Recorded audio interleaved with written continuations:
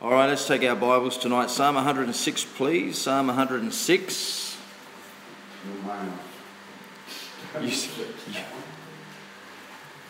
Psalm 106. And then when you found your place, let's stand together.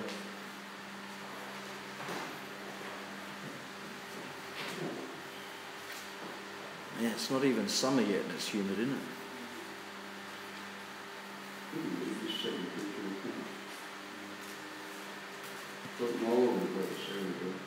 All right, found it? All good? Psalm 106. All right, I'm going to begin reading in verse number 7. Verse number 7. Our fathers understood not thy wonders in Egypt. They remembered not the multitude of thy mercies, but provoked him at the sea, even at the Red Sea. Nevertheless, he saved them for his name's sake, that he might make his mighty power to be known. He rebuked the Red Sea also, and it was dried up. So he led them through the depths as through the wilderness. And, it's sort of a bit of an answer for those who think it was a reed sea. Yes, amen. It wasn't a reed sea, it was a wilderness. It was completely dried up. And he saved them from the hand of him that hated them, and redeemed them from the hand of the enemy. And the waters covered their enemies. There was not one of them left. Then believed they his words, they sang praises. Now, here's the text for the message. They soon forgat his works. They waited not for his counsel, but lusted exceedingly in the wilderness, and tempted God in the desert. And he gave them their requests, but sent leanness into their soul. Let's pray. Father, we thank you for the opportunity to be in your house tonight. Lord, as has been prayed, we're just few in number, but God, we still want to hear from you tonight and ask God that you'd speak to us, and Lord, that you would use me for your glory's sake and challenge us tonight with this thought.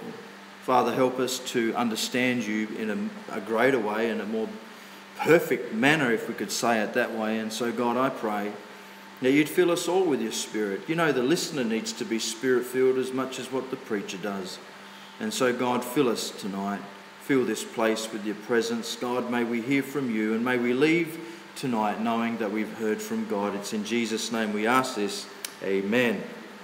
Thank you. You may be seated. I want to preach a message titled, Lest We Forget. Lest we forget. Now, more often than not, we use that phrase, or we've heard that phrase around Anzac time. And we go through that poem, and then at the end of the poem that's read, or that ode that is said, at the end it's lest we forget. Or we might hear it quoted and said at some other important time of the year in regards to a military endeavour like the Battle of Long Tan, or some other thing like D-Day or Remembrance Day, and the poem is read or the ode is read, and then at the end it's lest we forget. Now, they say that because the military or governments don't want us to forget what the soldiers on the battlefield have done. They don't want us to forget their feats. They don't want us to forget their works. They want us to remember that, to be always reminded of that, for the sacrifice that people have made. I find it amazing, and I probably shouldn't, because the folks here that we read about, the Jewish people, the Israelites, are no different from us. No different from us. Now, we might give them a hard time and think, you know what, and we're all fickle. How soon do we forget the works of God? How soon do we forget later on down the track where we forget that God delivered us perhaps from a financial need? He's done it before, and down the track we start worrying and carrying on, and we start sweating and shaking and say, oh God, hang on a second, how soon we forget? Just like the children of Israel soon forget his works, we're like that too. But do you know that God doesn't want us to forget his works? No. As a matter of fact, as we read, it's interesting. Look at verse number 8. It says, nevertheless, he saved them for his name's sake. In other words, God has a reputation to uphold. God has a reputation of doing the miraculous from doing the mighty. And look what he says here, that he might make his mighty power to be known. Do you know God still wants to make his mighty power to be known? Amen. But you know, the problem is that we're not seeing his mighty power because we have forgotten his works, and we go off and do our own thing, or we don't believe in the same God. The God of the Old Testament, who's the God of the New Testament, is the God of 2016 going on into 2017. He's the same God. Yes, sir. And God still today wants to make known his mighty power. He wants us to remember his works. Now, not work. I mean, if it was work, we could probably say, well, he wants us to remember his work of salvation. Now, we Baptists are comfortable with that work. But that's not the only work out of his works that God does. Do you know that God still does a delivering work? Amen. Do you know that God can still deliver the drug addict today by his mighty power? Do you know that God can still heal the sick person by his mighty power? Do you know that God can still raise... Look, I'm going to say, I do believe he could still raise the dead if he wanted to. Amen. He's not changed. But he wants to make his mighty power known and the works that he wants us to remember. In the message, when we get there, there is a domino effect that happens when we forget his mighty works. But before we get there, I want you to understand something about the word lest. Lest. I looked it up. In the Oxford Dictionary, it says this: it's a negative particle of intention or purpose, introducing a clause expressive of something to be prevented or guarded against. So God is saying here, when he says, you forgot my works, and in other places, and we're going to go to a verse of scripture in a minute, he tells us not to forget his works, lest you forget my works. In other words, he's saying you need to guard yourself against forgetting my miraculous works. We need to remember the works of God. We praise the Lord for the visitors here today, but do you know that they're here because of the mighty works of God? That's right. God brought them. We door knocked, but God brought them. God was the one that did the work. Anything that God does in our midst, anything that God does for you, he did it. I mean, that's pretty deep, isn't it? I mean, when God does the miraculous, it's like that's God doing his works. Do you know why I think a lot of Christians perhaps are miserable today, and more often than not, maybe in our own circles, is we've forgotten his mighty works. We don't talk about his mighty works anymore. We don't talk about what God has done and what God can do. I wrote this down and I want you to remember this. Our responsibility is not just to remember what he has done, but what he can do. Because what he has done, he can still do. Amen. He hasn't changed. Do you know there's some meetings going on next week? There's meetings going on in South Australia and there's meetings going on in Western Australia. I will almost bet my house, because it's not mine, but I'll bet my house that in those meetings, no one will be talking about the mighty works of God. Help us. Oh, there may be someone that might say, well, you know, thank God for salvation. And we do. Thank the Lord for salvation. Praise God for that. But that's not the only work out of his works that he does. And so all these preachers are going to be getting together and they're going to be fellowshipping. But I doubt very much. You say, how do you know that? Because I've been in those meetings and no one talks about the mighty works of God. We are afraid as Baptist people to talk about any other work except about his saving work. Right. Now, we went to the meetings last night. I was encouraged by that. Brother Tony Evans got up and in his message and in his introduction of the ministry, do you know what he spoke about? The mighty works of God. He told us about a God that could provide thousands of dollars. He told us about a God that could supernaturally provide buildings for him and his church in a seemingly very difficult situation. He told us about a God that could provide 100 chairs instead of for $1,000 a chair, $100. Wasn't it $100 for one chair or $100 for all of them or something like that? One chair. $100 for a chair. Instead of $1,000 for a chair, it was $100. Now, only God can do that. So last night, I was encouraged because I was reminded about the mighty works of God. And that's what remembering and rehearsing and telling people about his mighty works should do. It should encourage us. It should make us excited. It should get us up. It should make us happy. It should make us joyful. Remembering and rehearsing the mighty works of God gives us that pep in our step for when we start the week. Amen. And we've got to remember that. Carly said an amen. That's her one amen. That's her one amen. Now, Rudyard Kipling. Who's heard of Rudyard Kipling? Anyone heard of Rudyard Kipling?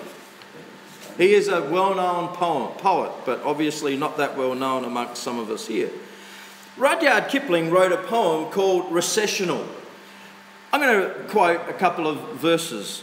God of our fathers, known of old, Lord of our far-flung battle line, beneath whose awful hand we hold, dominion over palm and pine, Lord God of hosts, be with us yet, lest we forget, lest we forget. The tumult and the shouting dies, the captains and the kings depart, still stands thine ancient sacrifice and humble and contrite heart. Lord God of hosts, be with us yet, lest we forget, lest we forget. It is reported that Rudyard Kipling put that phrase, lest we forget, in that poem because in his Bible reading, he came across a very important verse. And I want us to turn to that and hold your place there in Psalm. And I'd like for you to go to the book of Deuteronomy. In the book of Deuteronomy, chapter number 6 and verse number 12, we will see why Rudyard Kipling put that phrase, lest we forget, in his poem. He read this verse, and I'm going to read it to you right now. Verse number 12. Then beware, lest thou forget the Lord which brought thee forth out of the land of Egypt from the house of bondage. So Rudyard Kipling, when he wrote that poem, Recessional, he put in there that phrase, lest we forget, because in his Bible reading, he come across this verse and saw that God gave a beware to his people and said, lest thou forget the Lord which brought thee out of the land of bondage. So in other words, God says this, I don't want you to forget my miraculous, mighty, powerful works that I've done in your life. Always remember those works. Amen. We remember them. How do we remember them? We've got a book, a Bible, that is filled with the recorded acts of God himself. But if we didn't have a record of the works of God here, then we could have the works that God does in our life personally. But maybe we don't talk about the mighty works of God anymore, or we've forgotten them because we don't know them, or because we've never experienced that in our life. And if we're not willing to step out by faith and be used of God and for God to work through us, then we're not going to experience his mighty works in our life. And do you know why he wants to do mighty works? Not only to make his power known, but because he wants to be praised for those works that he does. Amen. I want you to go back a few pages to Psalm number 78. Psalm number 78. And I want to read a few verses here. And I want to take the time to read this because remembering his mighty works ought to encourage us in the day that we live. You see, God is not dead. No. God is still alive. He's still on the throne. He can still do the miraculous. He can still do the mighty. I think one problem is we've just forgotten it and we don't believe it anymore. That's just my opinion. And you may differ from that. But when was the last time we saw the mighty works of God in our personal life? The miraculous, powerful works that God is known for his doings. In Psalm 78, verse number 4, the Bible says this, we will not hide them.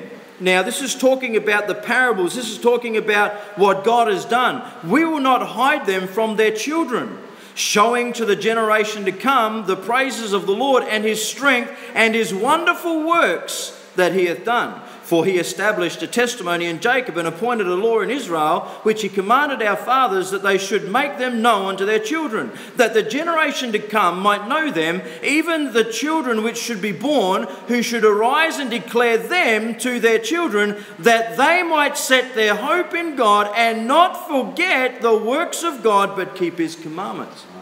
Do you know that it is our responsibility as parents, as adults, to rehearse in the ears of the next generation the mighty works of God? Because if we don't tell the next generation and then the next generation, there's going to be a generation, and I'm not sure whether we're there right now, where we have a generation of people that just do not know about the mighty works of God.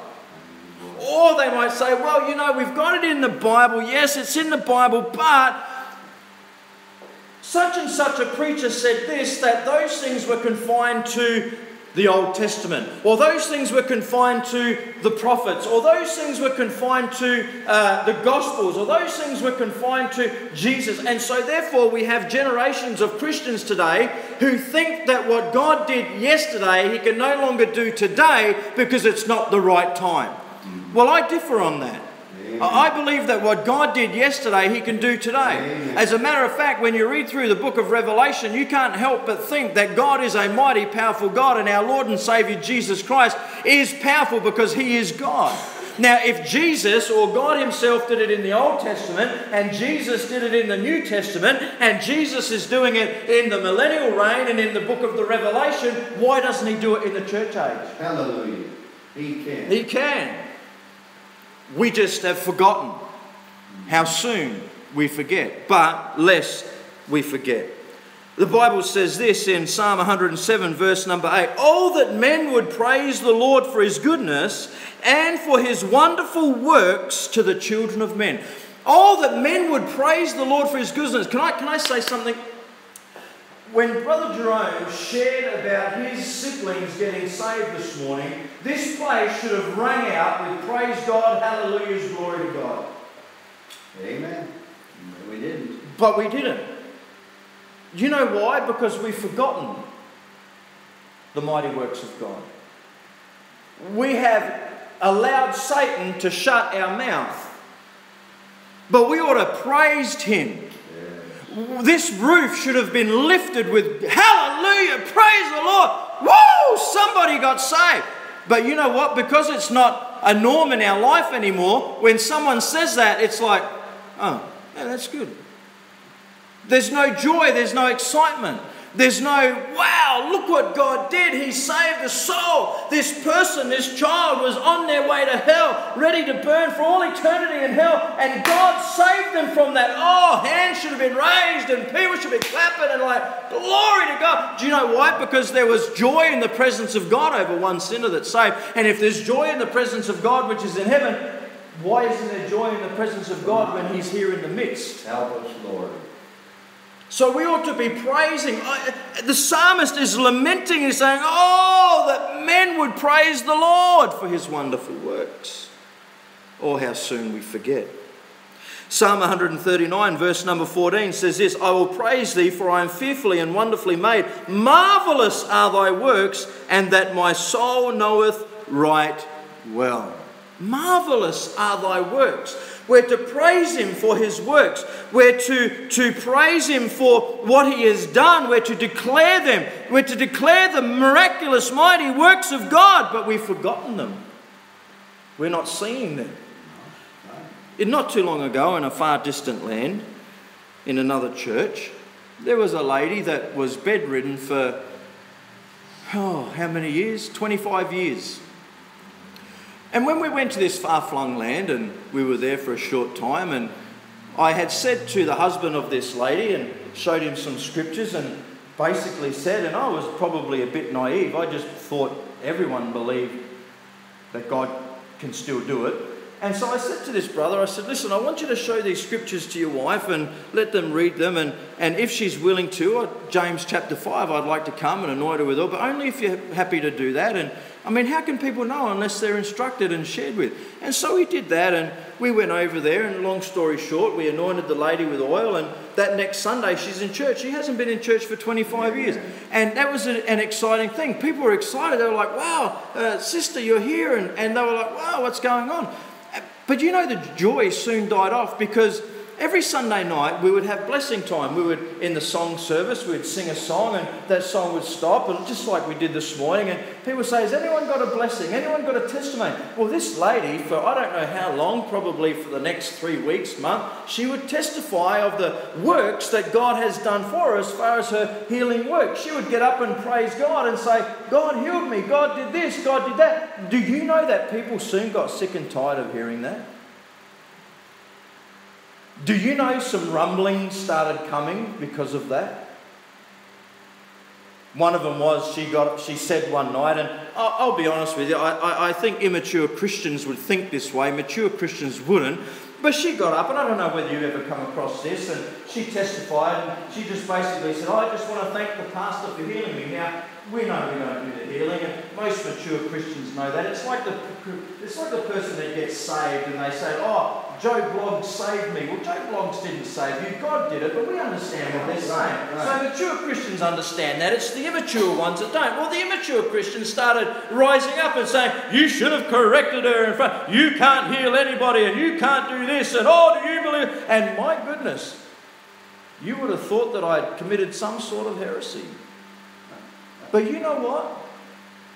The marvelous, miraculous, mighty works of God were being praised and declared, and at the start people were praising too, but in the end people were like, Now we're going to go there in a minute. Pastor Marsh already went there this morning in Numbers chapter 11. How soon did Israel forget about what God was doing in the wilderness, feeding them with manna? And they lusted exceedingly, as we saw in Psalm 106. They lusted exceedingly for the garlics and the leeks and the herbs and all those things back in Egypt. And they wanted to go back there, and they forgot the bondage and the badness and all that sort of stuff, because all they thought about was the leeks and this and that. And they forgot about the works of God. I mean, come on, put yourself in their shoes. I mean, God only made the Red Sea to part, and they crossed over it. He not only brought manna and the quail, as we heard this morning, their clothes didn't wear out, their shoes didn't wear out. God made water come from the flint of a rock. God was doing some mighty, miraculous works, and they forgot them. But we do too. Yeah. We do too.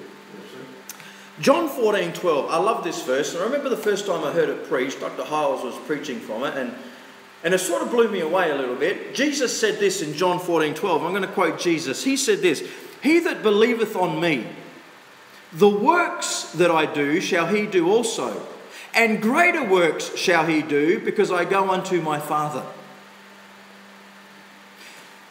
Now, some theological deadhead probably would say, well, that's just confined to the Gospels. But Jesus didn't say that. Jesus said, "He that believeth on me." Can I ask you a question? Have you believed on Jesus? Well, then, according to what Jesus said, "He that believeth on me, the works that I do shall he do, and greater works shall he do, because I'm going unto my Father." Wow. You see, possibly no one is declaring the works of God because they are not allowing God to do the work through them. Because it's not the individual that does the work. And even Jesus said this himself. "It's not me that worketh, but the Father which is in me. He doeth the work." So even Jesus knew himself that he was subject to the Father, and whatever he said and whatever he did came from the Father which was working through him. And that same Father is in me and is in you, and he wants to do the works through us. Amen. Why? So he can be praised and glorified. Oh, I'm not advocating that we go down to the cemetery and try and raise people. I'm not advocating that we go to Nambour or to Kawana Hospital and walk the halls and try and have people healed. That's foolishness. I don't even believe that the apostles could heal at will. I believe they had to be submitted to the Holy Spirit, and it was the Spirit of God that did the works through them. And I agree with what preacher said this morning. The Apostle Paul did do some amazing supernatural things that only he did. I can get that. But can I say to you that the same God that was working through Paul is the same God that works through me and you? Amen. I agree. "He that believeth on me, the works that I do shall he do." Oh, forget the greater works. Let's just focus on the works. I'm grateful for his soul-winning work. I don't win a soul. I lead them, and Brother Marsh would know, we lead them to Jesus, and Jesus saves them. But he wants to do the works through us. It's not us that heal the sick. We, out of obedience to the word of God, anoint with the oil, we lay hands on. It's God that does the work so that God gets the glory. It's not us that feeds the homeless and takes care of the poor and all that. It's God working the works through us so that we give Him the glory. Amen. Oh, how soon we forget. But the sad thing about this in Psalm 106, let's go back there if you're not there already. As I said, the domino effect that takes place when we forget His works. I don't want to forget what God has done in my life. No. And our responsibility is to remember, to rehearse it, and reinforce it. We should never be ashamed to talk about the miracles of God Almighty. We don't do it as much now, and perhaps we should, but there was a time where our family would sit down and we would talk about the miracle of leaving Adelaide and coming to Brisbane. Because everything that God did was miraculous for us. And we would sit down at the table and we would talk about it. Well, we still do now about certain things that God did and how God provided and what the Lord did. But I don't want to just remember what He did. I want to be reminded of what He can do. Amen. Because when we remember His works and we remember that God is God, as I said before, it ought to encourage us and excite us, and it ought to help us get up in the morning and say, God, I want to yield myself to You. Use me today. And we ought not, listen, when we have testimony time, I think this whole place, this whole room, everyone that's here should testify of the mighty works of God. But perhaps there's no mighty works of God done in our lives because we haven't believed Him. We haven't put Him to the test, so to speak. We haven't allowed Him to work through us. Or perhaps we just don't want to praise God and because we don't want to speak out. Listen, Satan doesn't want anyone to know about what God can do. That's right. That's right. But when you look at this domino effect, and in Psalm 106 he says this, verse 13, they soon forgot His works, they waited not for His counsel. When you forget His works, you start finding your own way. They waited not for His counsel. They forgot the works of God. They forgot how God led them through the wilderness. They forgot how God told them to go over the Red Sea. They forgot that God said, do this. And they forgot that God said, smite the rock and water will gush out. They forgot His works, and then it said they waited not for His counsel. They took matters into their own hands, and instead of waiting for God to give counsel in regards to direction, they said, we're going to find our own way now. We're going to do our own thing. And isn't that sad? It's sad when we forget the works of God and then we say, you know what? Thank you, God, for what You did. I'll take it from here. How foolish we can be. In Proverbs chapter 20 and verse number 24, the Bible says this, man's goings are of the Lord. How can a man then understand his own way? In other words, God is saying, the way that you take, I am the one that gives you that way.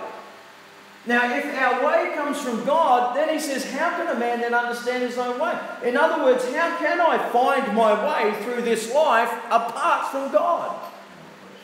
And the works of God and the ways of God go hand in hand. Because when we submit ourselves to the way of God and we wait for His counsel, now let me just say this, never do anything if you haven't heard from God. Wait for His counsel.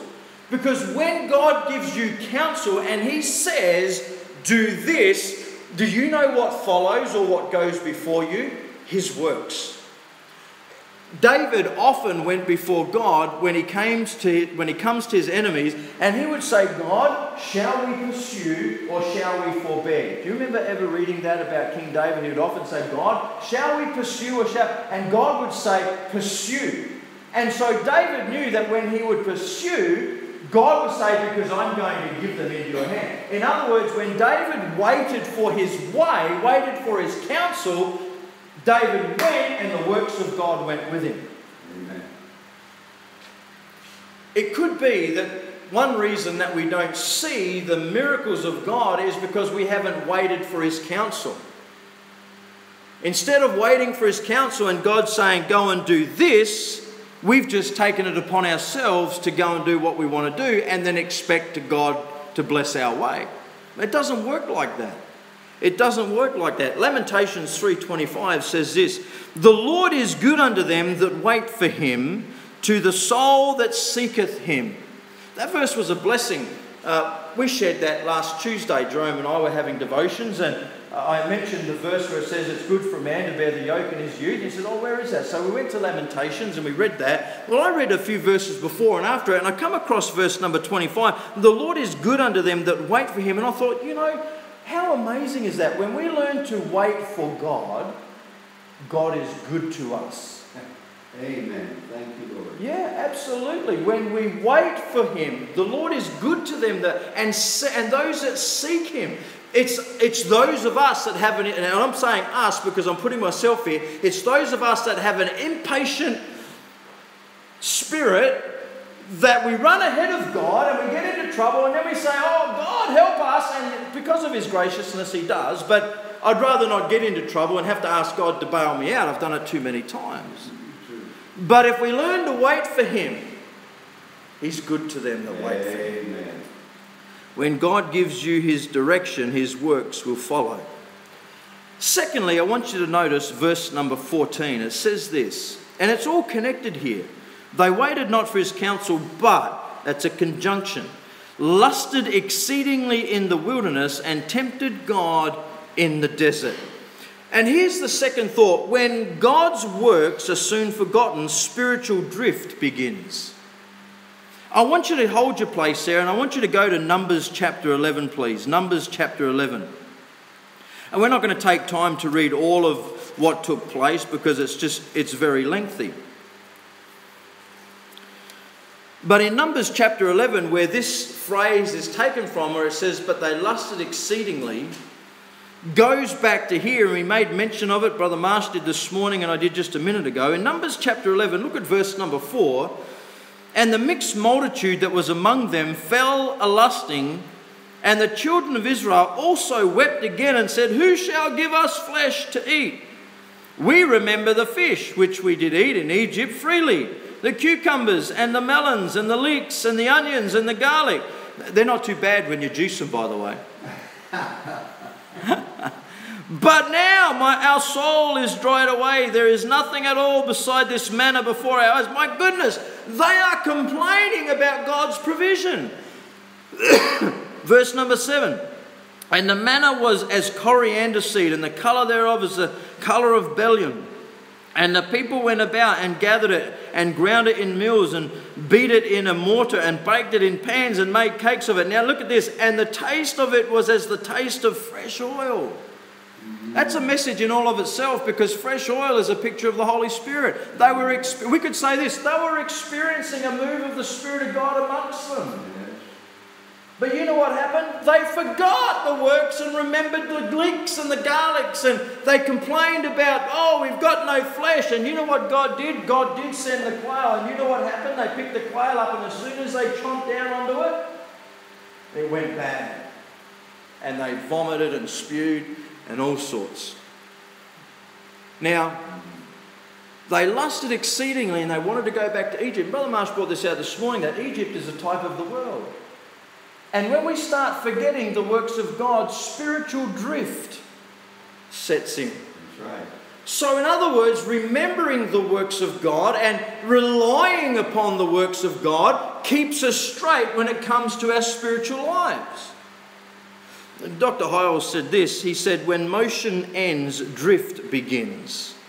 The moment we stop, drift begins. Have you ever been in a boat fishing and the anchor hasn't been thrown out and you've thrown the line out? And they do it sometimes intentionally because they just want to go with the tide. They want to go with the flow, and wherever the river's going or the water's going, that's the way the boat's going. Sometimes Christians are like that. Motion stops. They stop in their life, and instead of throwing the anchor out and being grounded and riveted to where they are, they just go with the flow. and they go wherever the river wants to take them. And here in Numbers 11, it was the mixed multitude that fell a-lusting. And I want to just say this, we have to be careful who we hang out with, because if we hang out with the wrong kind of people, they rub off on us. That's right. You would think that we would rub off on them, but it's not the case. You never see that in the Bible. You always see the wrong crowd affecting the right crowd in a negative way. And so they started drifting. We want to go back to the world. We want to go back to the world. I'm not going to re-preach the message this morning, but Brother Marsh quoted 1 John 2, love not the world, neither the things that are in the world. For all that is in the world, the lust of the eyes, the pride of life, and all. It's not of God. Do you know when churches or when pastors forget the works of God, their churches end up in spiritual drift? Mm-hmm. And they start relying on man's methodology instead of God's miraculous works. We don't want to go down that path. No. You know, to be honest with you, and it's hard to say this because we want to see the church grow, but if we just stayed at the size that we were, but we remembered the works of God, and we didn't want to have spiritual drift, and we didn't want to go the same way that most churches are going, and the sacrifice of that was remaining small, are we prepared for that? We say that now, but we have to be careful. Because the moment we stop remembering the works of God, we stop praying about God still doing those works. And when we stop praying and asking God to do the miraculous, we start supplementing that with our own ideas. Well, let's do it this way. Let's forget the door knocking and let's just letterbox. Now, I'm not against the letterboxing. It has its place. But I said to Brother Marsh on Wednesday, was it? I think it was Wednesday when we door knocked Katie.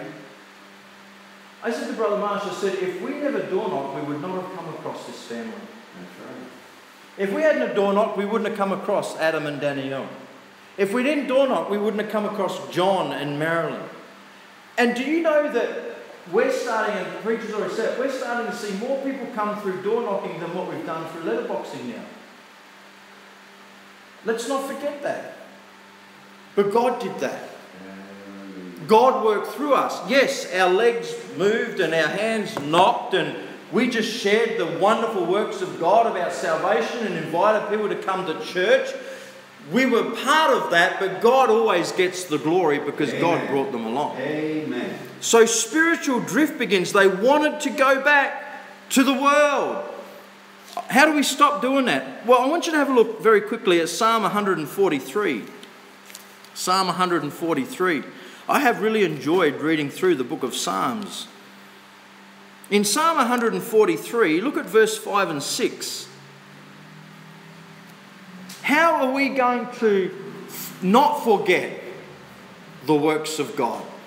By doing what the psalmist David did. Verse 5, I remember the days of old. Look at this. I meditate on all thy works. I muse on the work of thy hands. I stretch forth my hands unto thee. My soul thirsteth after thee as a thirsty land. Selah. Do you know what he's saying there?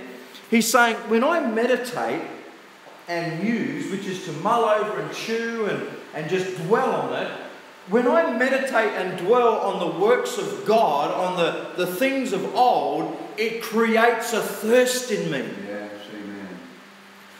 Do you know why we have apathy today? Do you know why perhaps we don't have as many people on a Sunday night that could be here that are not here? Because they're not meditating on the works of God. They're not musing on it. They're not dwelling on the miraculous, mighty power of God. And because of that, the thirst is not being generated.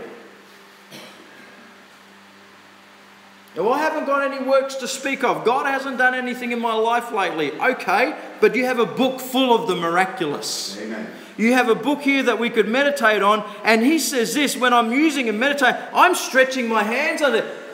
In my prayer, I've got my hands under the Lord and I'm looking up and I say, oh God, do it again. Amen. Do it again. My soul thirsteth after thee as a thirsty land. It's like, man, I am parched. I want more of it. That's what he's saying. So when God's works are soon forgotten, spiritual drift sets in. Lastly, let's have a look at this now in verse number 15. Psalm 106:15. And conjunction. Do you see the downward spiral? I've forgotten his works. That means now that I've forgotten the works of God, I've now started going my own way, and I've now started going into spiritual drift. But look at this. He says, he gave them their request. And again, we're not going to take the time, but back in Numbers, you could read it. It's a good story. It's a good account. They lusted exceedingly. They wanted the quail. They wanted this. And God gave them their request. Now look at this. But sent leanness into their soul. When God's works are forgotten, weakness sets in. He sent leanness.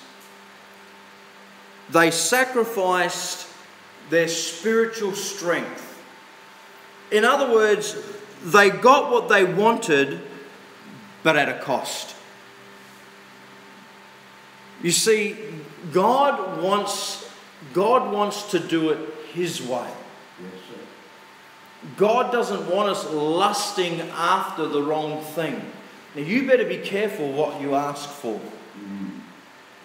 Better be careful what you ask for. I remember years ago, do you remember at Sunshine, Peter and Glenda's son, Bern?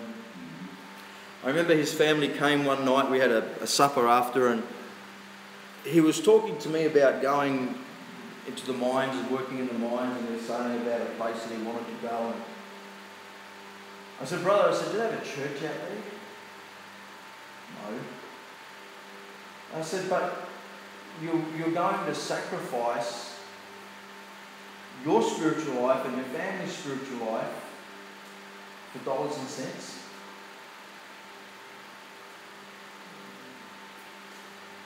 What a cost. What a cost. I think it would be better for us to have spiritual gratification than physical gratification. Yes, sir. We were sharing during the week, Brother Marsh and I, about men of God that were once being mightily used within our movement, but for self or physical gratification, they're no longer being used of God anymore. They sacrificed, they sold their birthright just for some pleasure. God said, all right, I'm going to give you what you asked for, but I'm going to send leanness to your soul. You're going to be weak spiritually. You're going to struggle spiritually. You're going to have a hard time spiritually. Now, I believe you can come out of that. But there's always a cost. That's right. You never come out of sacrificing the spiritual for the physical without it affecting you. And this is exactly where they are at. Now think about it. They soon forgot his works. They forgot. Think about that. They forgot what God did. They forgot what God was able to do. And because of that, they didn't wait for his counsel, but took upon themselves and said, you know what, we're going to go our own way now. They didn't wait for that. They were finding their own way. They ended up in spiritual drift, and then they had spiritual weakness set in. King David said this. Can I share one last scripture? Have a look at Psalm 142. King David. Now, lots can be said about King David. When King David committed his sin with Bathsheba, things were never the same again. And when you read the Psalms, you read a king pleading. King David said this in Psalm 142, Psalm 143, verse 4.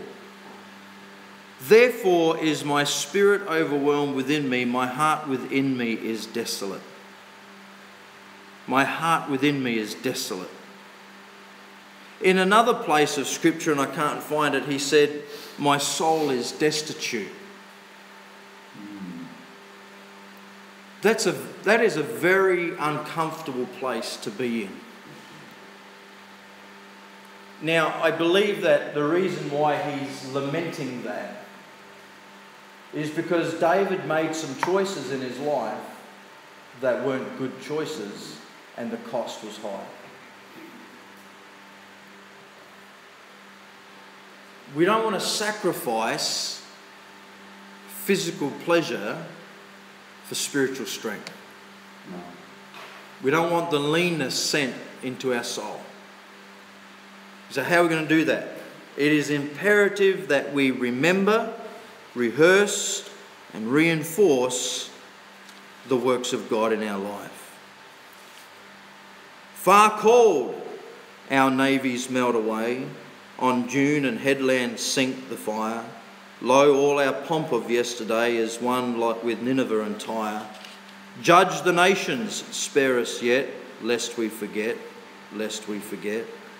If drunk with the sight of power we lose wild tongues that have not thee in awe, such boasting as the Gentiles use, or lesser breeds without the law, Lord God of hosts, be with us yet, lest we forget, lest we forget.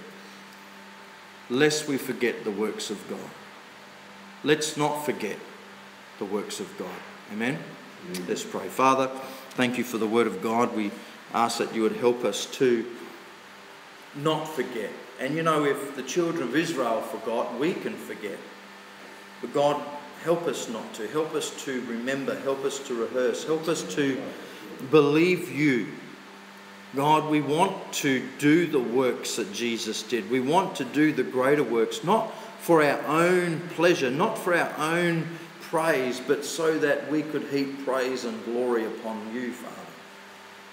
God, I pray that as adults that we would be mindful to rehearse into the years of the next generation the works of Almighty God. Oh Lord, we want a generation coming up behind us that hope in God because you are a mighty, miraculous God.